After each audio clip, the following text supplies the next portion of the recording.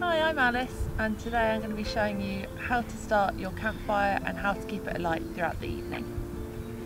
So first of all, you're going to need a barrel full of logs, which our team will gladly provide you with, and some of our eco-friendly firelighters. These are chemical free and will not leave a nasty smell around your tent, and all of our logs and kindling are responsibly sourced from the Oldham estate. To start, you need 4 or 5 of your eco-friendly firelighters, and you're going to put them in the middle of your fire pit. You then take your kindling. So what we recommend doing is building a grid and layering it up. So you start off with 2 facing one way, and then you create a little grid with 2 more on top.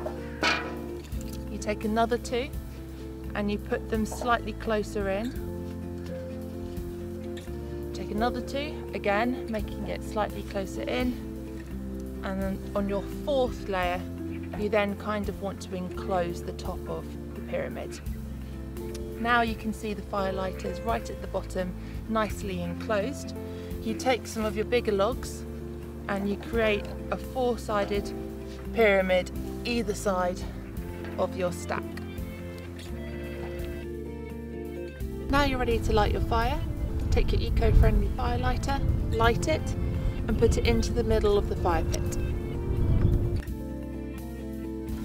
Throughout the evening, if your fire is starting to go down and you want to keep it topped up, take your fireproof gloves and only 1 or 2 logs, which will keep it topped up.